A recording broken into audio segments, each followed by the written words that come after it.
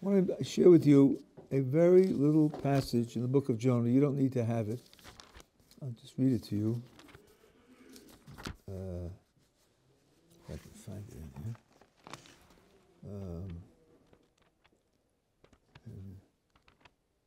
Here we go.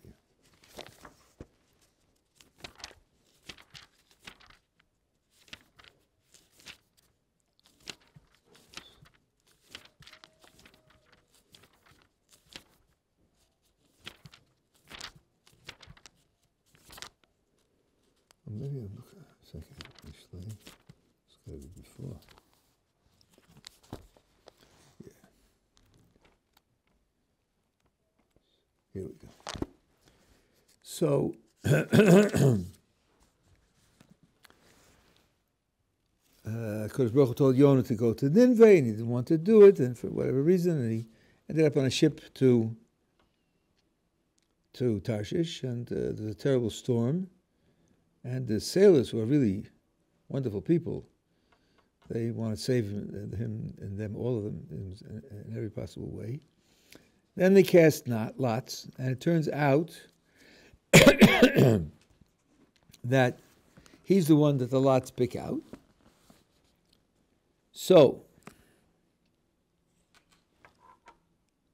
they say to him,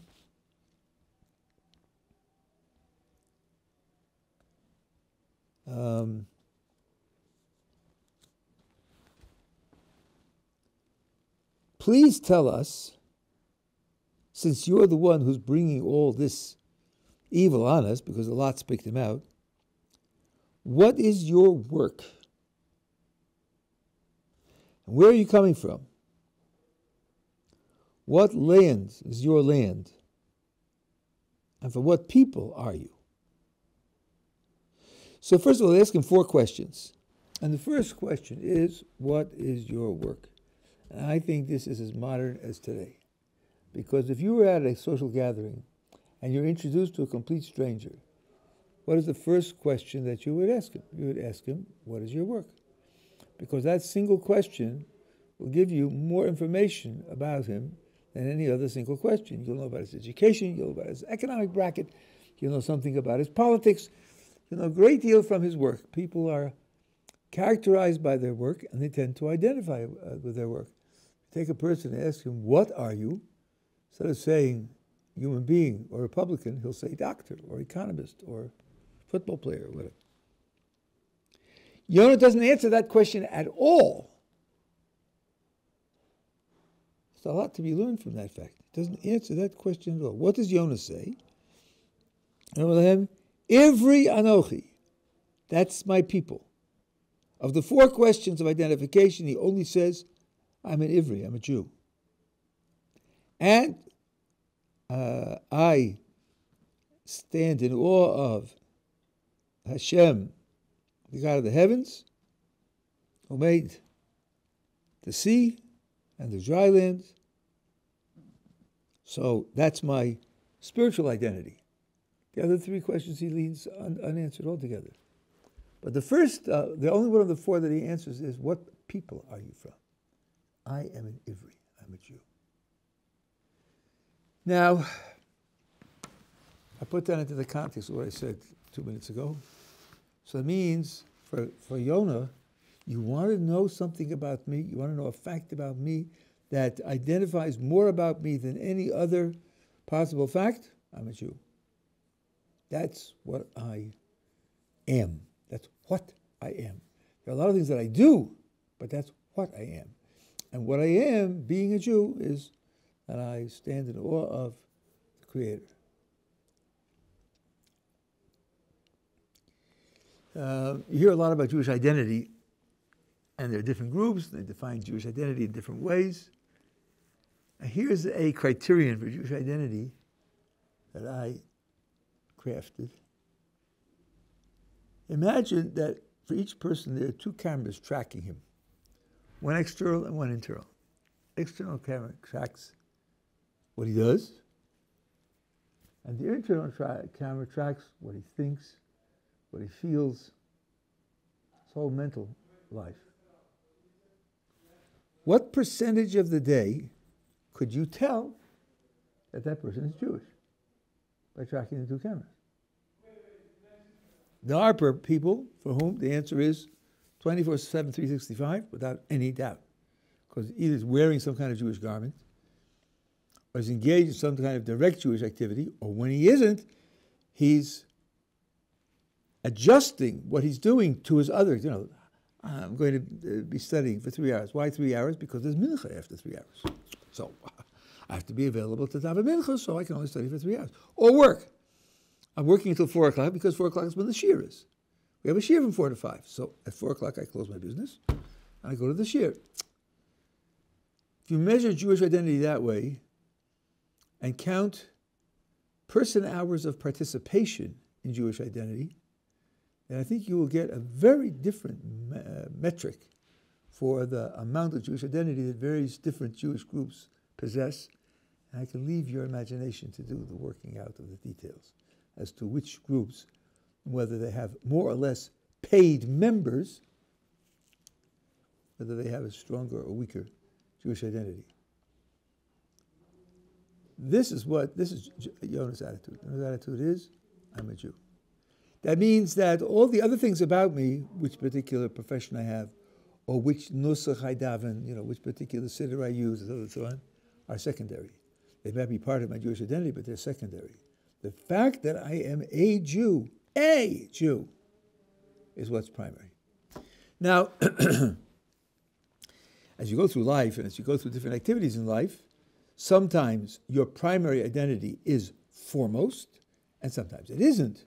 When your child trips and has a skinned knee, it's because you're the father or you are the mother that you're doing that. It's because you're a Jew.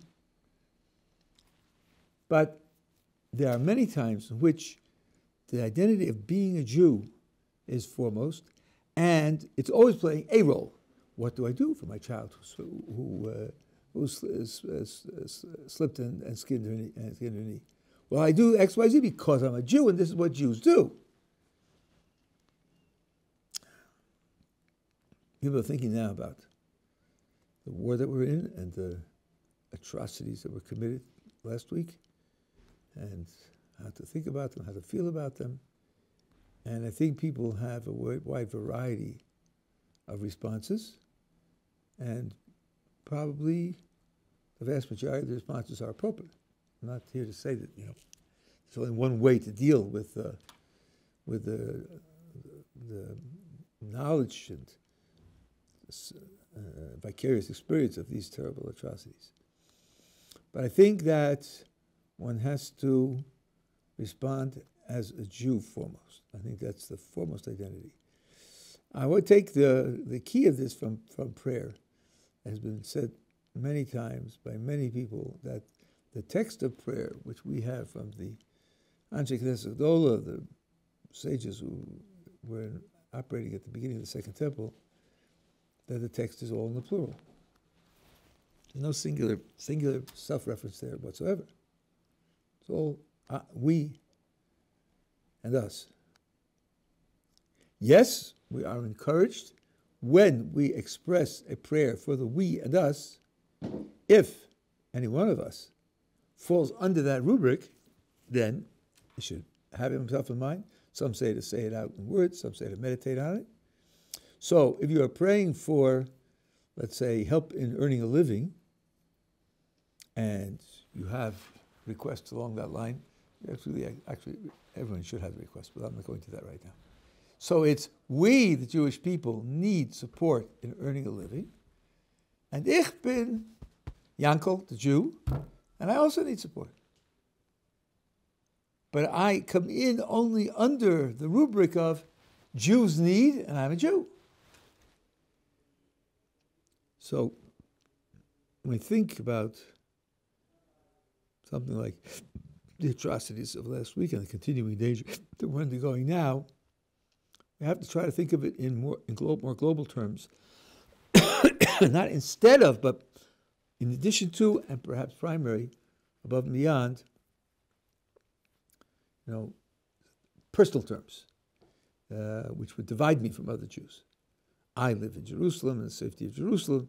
I have a child who lives 10 miles from Gaza, so I'm worried about my child more than people whose children live in places further than Gaza. What's going on with the Jewish people?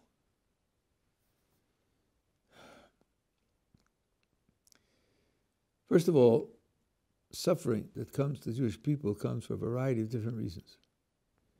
And we have to wait for those who represent the generation as a whole to explain to us what the particular message of these sufferings is, or what messages there are. I'm not one of them, so I can't even dream of what they will say. But there are certain connections that are there. Whether these are the ones that they would stress or not, I don't know. But they certainly are there to be considered. The fact that the attack took place on Simchas Torah, the culmination of the avoda of Tishrei, the whole of Tishrei, Rosh Hashanah, Yom Kippur, Sukkot, and Simchas Torah, building a spiritual platform from which to enter the new year.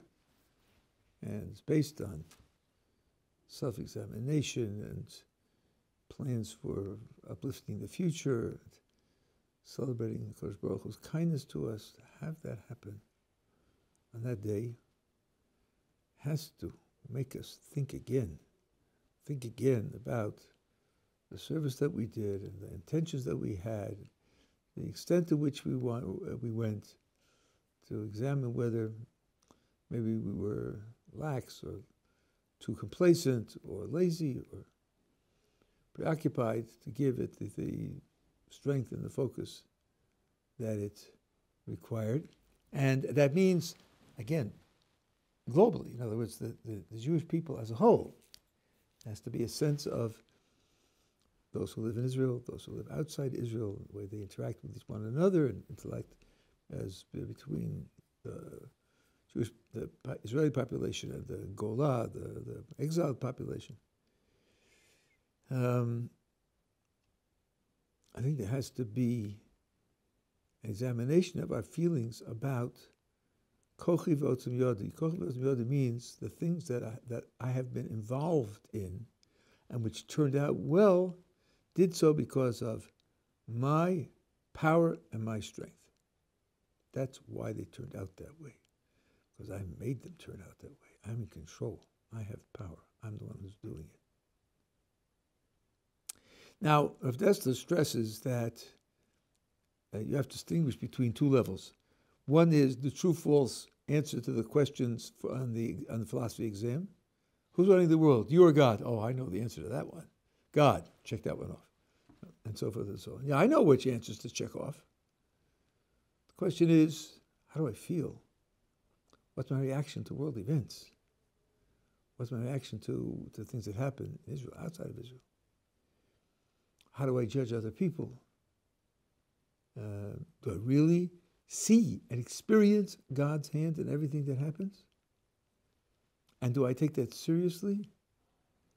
Gee, we had a very sophisticated fence between us and Gaza, with all sorts of monitoring equipment and sensors planted deep in the ground to make tunnels impossible, and automatic machine gun nests where they could be fired by remote control, so no person's life was in danger. And we have an extensive spying in Gaza. Local Arabs were paid off, hundreds of them, to give us information about what's going on. That's how we can keep ahead of the plans of Hamas and others. And we have military experts and military psychologists who analyze the psychology of Hamas and others and lead us to know what to expect.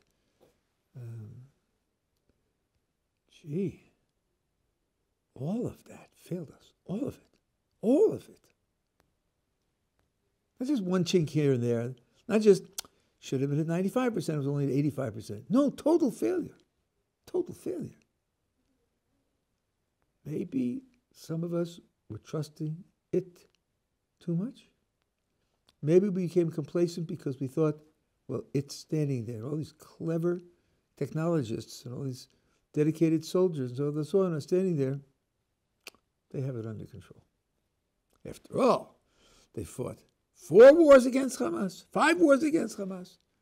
And although there were missiles and so on, still we always retained control, we always retained our general safety.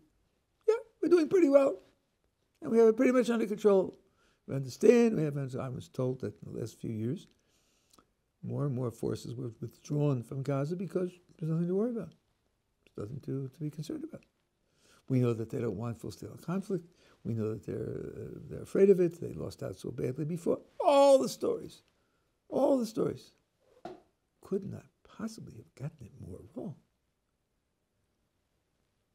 So maybe, of course, none of us was responsible for these things. We weren't sitting in the high command deciding what to do.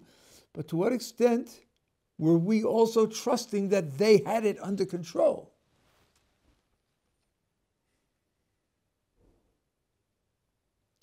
We're all praying for the safety of the soldiers.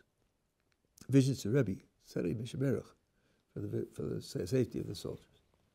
Asking divine help, divine protection, that they should be safe. And we all echo that. To what extent is our focus, our hope, our dream that this military operation, if it takes place, results in a sanctification of the divine name? What would that mean? Have we thought about it? Or are we thinking about killing all those terrorists and ridding them of their military means and rendering the place harmless to us and so forth and so on? What about sanctification of God's name? Is that a topic that's come up? What we should hope for? Suppose there is a tremendous military victory, and the attitude of people afterwards is, well, the IDF did well. They recovered their good name. They really are the top army in the Middle East. Yes, we can trust. Yes, we can trust them. Have we learned anything? If trusting them before was wrong, trusting them in victory is also wrong. It's also wrong. Don't want to trust them. Now, let's be careful. There's a famous verse that everybody knows. Or hagever sheyiftach ba'adam. Cursed is the person, the man who trusts in man.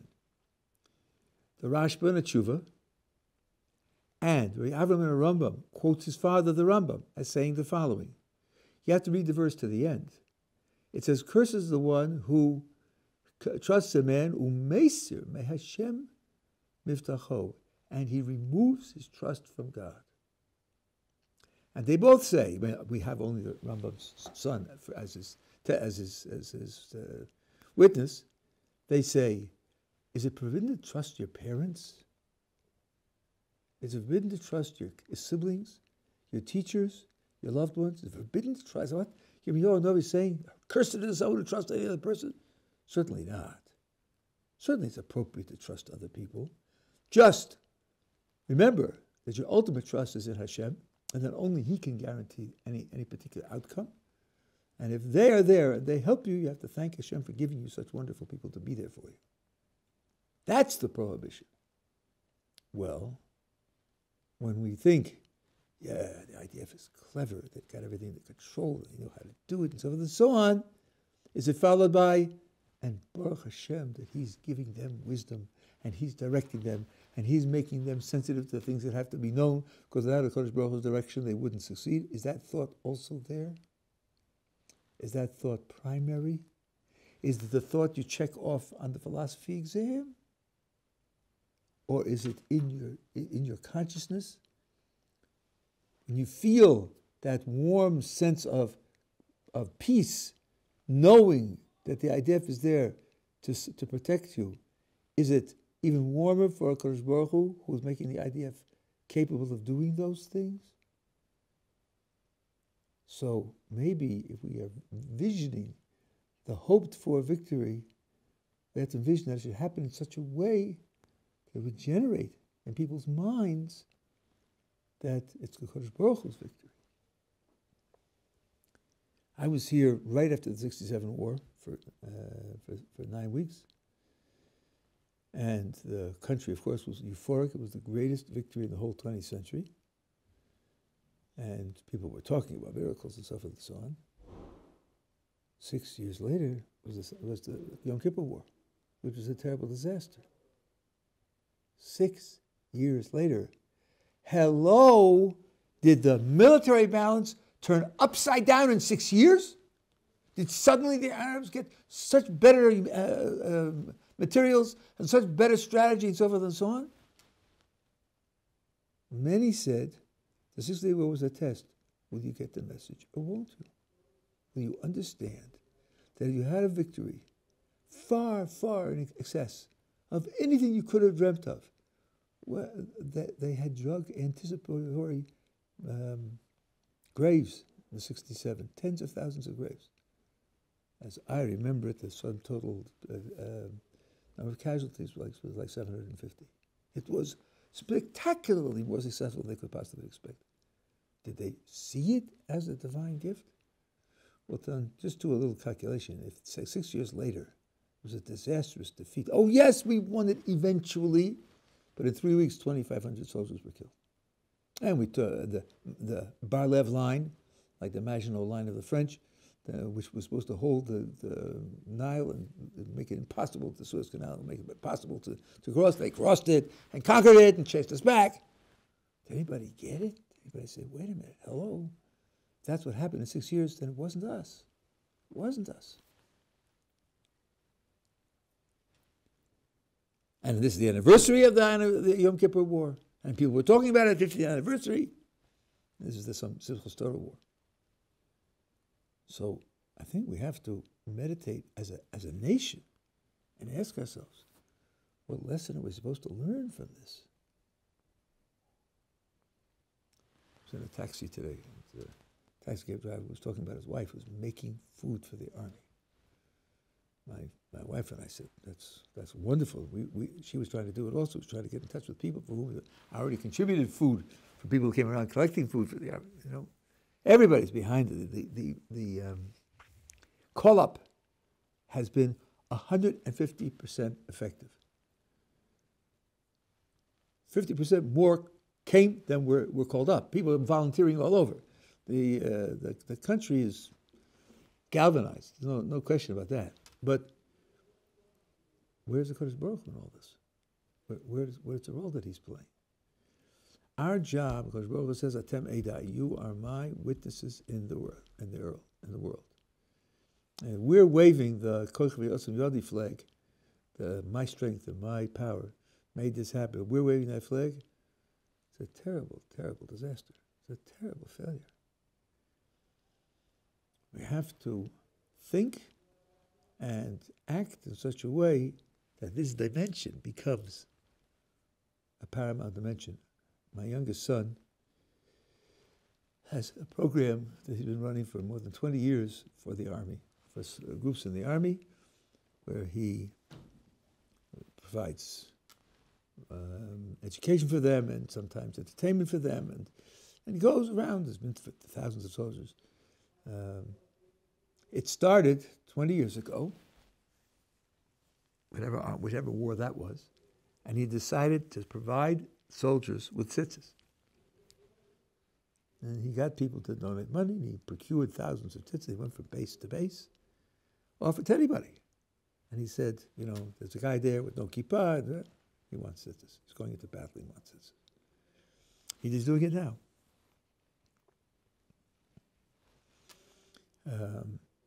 So these soldiers know, and he's a Hasidic, like I am, only he wears his payas down. They know it's a Hasidic guy who's coming, providing them, wishing them well, praying for them, davening for them. That's a way of showing solidarity. I just heard now that 1,000 people in the Haredi communities asked to be used to do something for the war. Okay, they're not trained to shoot guns, they're not going to shoot guns, but they can cook food, they can deliver mail, they can drive trucks, whatever they could do to help. So they're carrying with them this attitude that we're not just shooting bullets.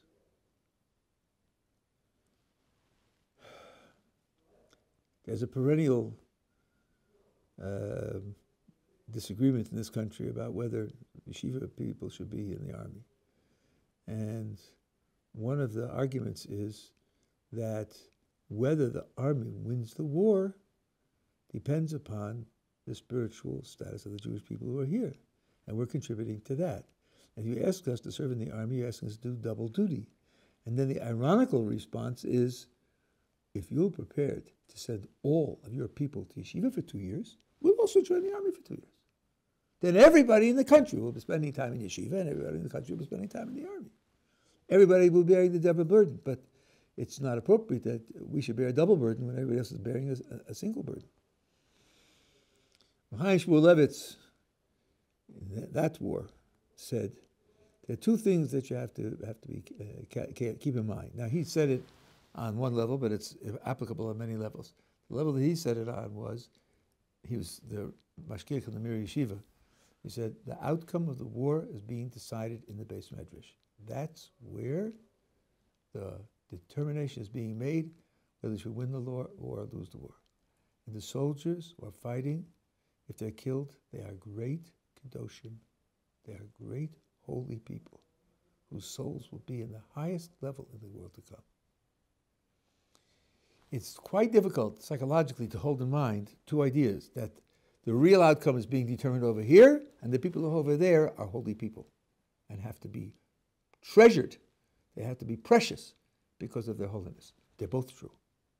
And it's easy to latch onto one and de-emphasize or degrade the other. And one mustn't do that. So one has to show that we as a people appreciate, we respond in love and in awe to the sacrifices and efforts that are made by those who are actually putting themselves in straightforward danger. With the missiles, everybody's in some danger. And on the other hand, realize that what we are doing is the fulcrum of the decision.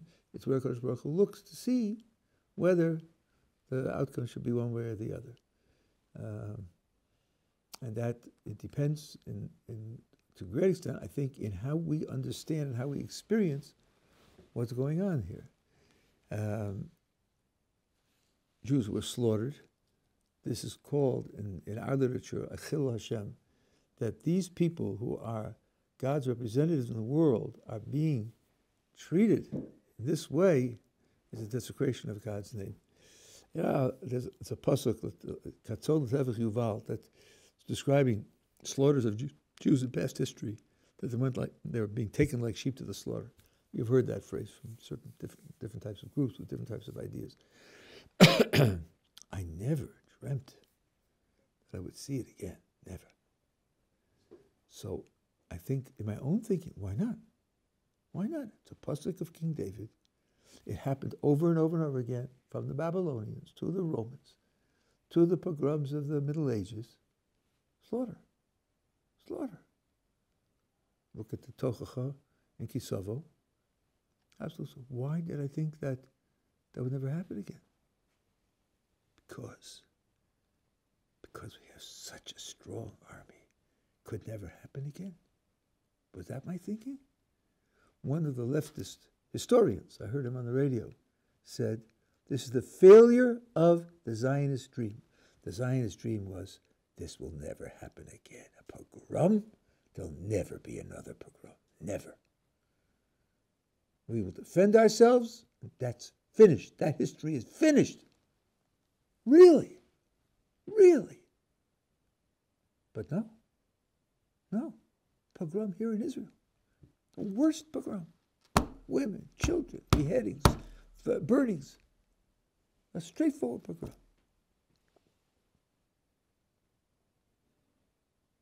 Sometimes people ask, with all the suffering of the Jewish people, how can you possibly believe the Torah is true? Take out Deuteronomy chapter 28 and read to them the predictions of what can happen, which in some respects go beyond anything that ever happened. I say, you may not like what the Torah says, but the idea of Jews suffering being an objection to its truth, on the contrary, the Torah is very realistic about things that have happened. So even I was lulled into that false sense of security. Well, that's not going to happen again. The recovery of the perspective of the Jewish people as a whole is something which we have to work on as a people as a whole. Then I was speaking to my Rebbe this morning. I didn't see the pictures, but I read the descriptions of what happens. And they're haunting. The idea of a pogrom, a real pogrom, just slaughtering Jews in cold blood. And the Rebbe remind me what our perspective is on these things. First of all, it's not spiritually productive to think in terms of the evil of those people. They're evil, period, capital E. Okay, done. A soul comes into this world to achieve something, and there are many opportunities. Reincarnation is a Jewish belief, and if it doesn't achieve it in one appearance in the world, it achieve it in other appearances in the world. And the experiences that it has depend both on its choices in this life and also the potential and needs of the soul that it's carrying, which has been here in other lives. And it is impossible for us to understand what these events mean to a soul. A similar idea, not as extreme, but a similar idea, I guess this was in the 50s, when it was just becoming possible to do some observation of the embryo and to pick up possibly certain problems the embryo might have, and whether that should lead to an abortion. Moshe Feinstein was asked the question whether that's appropriate or not. Now, his tshuvas are long and complex and argued on the highest level of Talmud Torah. Not commenting on any of that. But he did make one philosophical remark. He said, what are you doing when you look at an embryo and you see that it's going to have a certain disability and you decide to abort? What you're saying is, bringing that embryo into the world with a Jewish soul isn't worth it. Isn't worth it. Isn't worth what? Well, it isn't worth having that child with its soul in the world. Really? How could you make that judgment? How could you know that? Well, but I won't go mountain climbing with him or her. Or I won't discuss poetry with him and her. Oh, really? That's your problem? That's what you're thinking about? Gee, I thought that the Creator played some role in our thinking. What about that?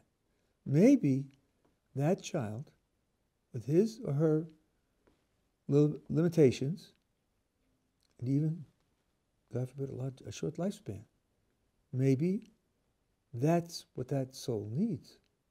And you can facilitate for that soul what that soul needs. Let me ask you a question which seems to be unrelated, but you'll see that that's connected. What would you say about a person who dies before the age of 40? Before the age of 40. Wouldn't you think that's, what a tragedy. Died before the age of 40. Probably, didn't see grandchildren, or very few. Didn't see any grandchildren married, for sure. Okay, the Arizal and the Ramchal both died before the age of 40. Do you think their lives were tragically short? That they sort of left lives to be pitied because it was so short? Somehow that thought doesn't come up, does it? Yeah, but the Arizal, the Ramchal, what they accomplished in less than 40 years would take me 1,000 years to accomplish, and I wouldn't be able to do it in 1,000 years. Surely I can't think of their lives as tragic. Okay, what about somebody else who isn't the Arizal? It isn't the Ramchal, and dies before 40. Maybe he accomplished everything he needs to accomplish. That's why HaKadosh Baruch Hu put him in the world, to do that. Maybe his soul was here, Arizal said, but all repeats. Maybe his soul was here 6 times, and this is what was left necessary to complete his position, his shleimus on earth. And the same is true with shorter lives, and the same is true with lives with pain or loss.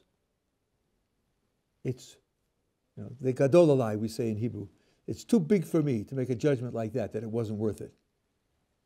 That should have been otherwise. Am I really running the universe? So there's a sense in which when you put the events into a bigger picture and you acknowledge that HaKadosh Baruch Hu is running the world, you're not overwhelmed and devastated by them. Rabbi Yochanan comforted mourners by bringing with him a bone from the 10th child of his who died. He lost 10 children. He was the editor of the Talmud Yerushalmi. First generation of Amoraim, one of the greatest we ever had. He suffered a lot, buried 10 children. And yet, he was. The greatness that he was. So, he too, how did he look at it? One of the Ger Rebbes, I forget which one, lost a 27-year-old son. And when they came to comfort him, one of the things he said to people was, "You're trying to comfort me for all the years I didn't have with him. I'm thankful for the 27 years that I did have." Really? Who thinks of that? This is the father, not somebody outside who's less connected. Who thinks of that? That's putting the HaKadosh Baruch Hu back in the picture. So if we step back from the visceral attitudes, and we put the HaKadosh Baruch Hu back in the picture, we can look at it in a different way, in a way that's less unhinged, less devastating, and less psychologically dangerous, and certainly less philosophically dangerous. Is there a goal of destroying Hamas? Is a goal of making them pay for that evil? There's a goal of sanctifying God's name in the world. And if that will lead to a sanctification of God's name, yes, absolutely. And if not, not. And if viscerally I feel they deserve it, I hope they get it. That's true, but it's a spiritual sellout. It's a spiritual failure. We have to struggle to keep HaKadosh Baruch Hu in mind, to keep our focus on HaKadosh Baruch Hu as a nation. Now, I say as a nation because not only is it a lesson for me, but it's a lesson for the people around me. Those are the people that I talk to, and for you also, for the people you talk to, the way you express yourself. To your children, if you have children, especially, they're looking at you. They're looking at you to see, what does this mean? How do we respond? How do we deal with it? I had a boy from a Frum family who went off. His parents got in touch, and he came over to do philosophical battle and so, but I checked, I asked, has this boy been through any trauma? And the parents said, no. Father's a doctor. Said, no. Someone did a little background check for me, found out that he had a sibling who died of cancer. The sibling had the cancer, and then there was remission, and of course the whole community was davening for the sibling, and then it came back, and he died. And the father told me, no, he's never been through a trauma. So what does that mean? It means the father's not dealing with it. And the child knows his father's not dealing with it. So he looks at him, he says, child! And he says, what kind of system is this? You can't deal with it? You're a doctor, and you believe in the Torah, you believe in God, and you can't deal with it? Why should I be part of a system like that? And he's so self-deluded, he could tell me that there was no trauma. So we have to, that's the extent to which the delusion can go. I have to be very, very careful about that kind of self-delusion. And then the parallel story to that, another family, I think the doctor, his family in that case was a doctor also. And the boy went off and he was in university. And he told his father, the reason why he left Yiddishkeit is because of Gödel's theorem, of which I'm sure none of you have ever heard. Gödel was a great mathematical logician, maybe the greatest of the 20th century. And just so happens, I wrote my doctoral thesis on that theorem. So I said, send it to me. And he came and he said, and I said, well, how do you get to abandoning the Torah because of Gödel's theorem? So he tried to tell me a story. I said to him, tell me Gödel's theorem. What does it say and how is it proved? Well, he was pretty spotty on it. And I said to him after an hour, listen, you like cheeseburgers, you like snorkeling on Shabbos, you like leftist politics, be honest. You don't want to be frum because it's not giving you the things that you enjoy, things that you like or things you value. But don't pretend that it's Gödel's theorem. You know, that's stupid. Anybody who knows it will think that you're just hopeless. He did it because that way he had leverage over his father. You haven't heard of Gödel, have you? Ah, you're ignoramus. I know better than you do. Although it was just a bluff. There's a lot of bluffing going on. There's a lot of self-deception going on. There's a lot of short-sightedness going on. I'll give you one more example, and then I think I'm going to quit. I have a shir which you can look up called From God's Point of View. But here's one example. Let's suppose that I have decided to work on my hospitality. And I decided that Friday night when I'm in shul, I'm going to look around and see if there's anybody there who I don't know, someone who's not part of the community, and I'll offer that person hospitality. Fine. It's Friday night. Say Baruch Hu, we're sitting down to start Ma'ariv, and I see him. There he is, in the corner. Aha, he's definitely not part of our community. Okay, just wait for Ma'ariv to be over. He's my guest. Ma'ariv is over, I don't alarm. I get up, I start walking to the corner, but Ruvain is 2 steps ahead of me, and he seems to be going in. No, he couldn't be going to the corner, to the stranger. He walks up to the stranger. Hello, I don't know you. Are you new? And yeah, I happen to be traveling through. Do you have a place to stay? Oh no, I don't. Would you join me for Shabbos? I'd love to join you. And they walk off together. How do I feel? I feel devastated. Ruvain stole my guest. He stole my guest. Now ask yourself, how does the Kodesh Baruch Hu feel? Well, Ruvain offered hospitality, and the guest got his hospitality. And I wanted to do the mitzvah, so I got credit for doing the mitzvah, even though I wasn't able to do it. So for Kodesh Baruch Hu, it's a win-win-win situation. Why am I upset? I'm upset because I'm not looking at it with the Kodesh Baruch Hu's view. Oh, that makes a difference. To see it the way Kodesh Baruch Hu sees it, rather than the way I see it. I see it as, at best, my spiritual development in my hospitality, or a certain spiritual pride, or ego, or worse. I'm not looking at it the way Kodesh Baruch Hu looks at it. That's the challenge. The challenge is, what is a Kodesh Baruch Hu evaluating? How's he looking at it? What does he want to happen? And maintaining our understanding that he's running what's going on at all times.